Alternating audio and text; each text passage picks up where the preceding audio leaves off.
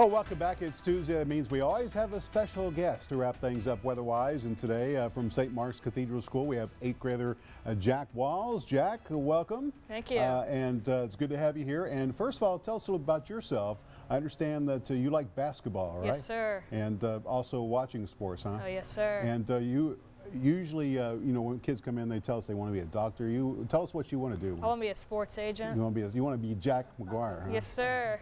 Yeah. All right. So you ready to play meteorologist now? Yes, sir. All right, here's your clicker. Tell us about some weather. So today across the Arklatex, it's low to mid-50s. Right here in Shreveport, it's 53 degrees. Texarkana, it's 49 degrees. Tonight's low will be 36 degrees with a clear and cold weather across tonight. Tomorrow will be a high of 58, lots of sunshine, and it'll stay cool for most of the day.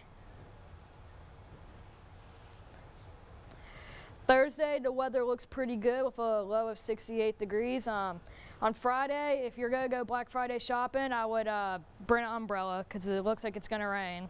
Looks like it's going to rain. So Yes, take the umbrella. That's a good piece of advice. Now, Yes, Saturday looks pretty good. Do you have any plans for Saturday? Probably watching football. That sounds like a plan to me. You have one more thing to do, and we have to say back to you. Dan and Jackie? Back to you. Woohoo!